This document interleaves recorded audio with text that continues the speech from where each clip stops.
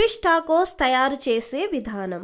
ముందుగా బోన్లెస్ చేప ముక్కలను తీసుకొని వాటికి నిమ్మరసం, ఉప్పు, తెల్ల మిరియాల పొడి, కొత్తిమీర కలిపి 15 నిమిషాల పాటు నాననివ్వాలి.